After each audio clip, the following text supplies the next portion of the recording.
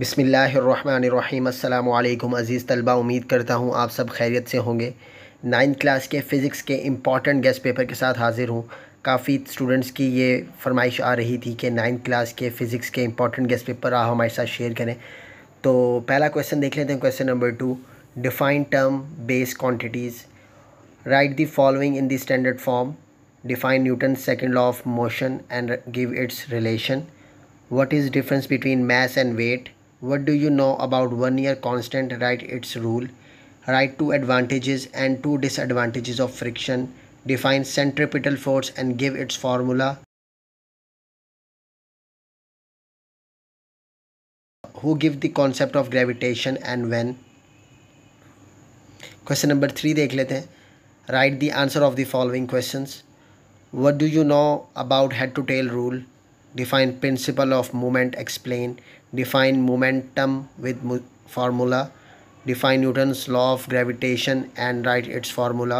Define addition of forces. What is meant by power, give its unit. Define gravitational constant and write its value.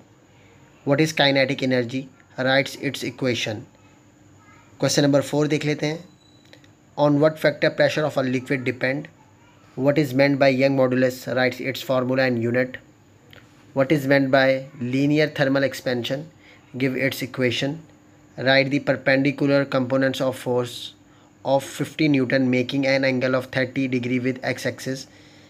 Define elasticity, which one is more elastic, rubber or steel, explain. Define rate of flow of heat and give its unit.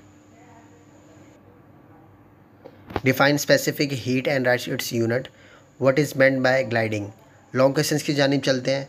पहला question है drive third equation of motion bye graphical method. इसके बाद question number 5 का B part numerical है, आप इसको देख लीजिएगा, बहुत इंपॉर्टेंट न्यूमेरिकल है. क्वेश्चन नंबर 6 देख लेते हैं. How can we resolve a force into a perpendicular component. Question number 6 का बी पार्ट भी एक न्यूमेरिकल है, बहुत इंपॉर्टेंट न्यूमेरिकल है, आप इसको भी ज़रूर अपनी तैयारी में शामिल कर दीजिएगा. क्वेश्चन नंबर 7 का ए पार्ट देखते हैं. What is evaporation, upon what factor it depend, explain in details. Question number 7 का B part how much heat, ये भी एक न्यूमेरिकल है, आप इसको भी ज़रूर अपनी तैयारी में ज़रूर शामिल कर लीजिएगा.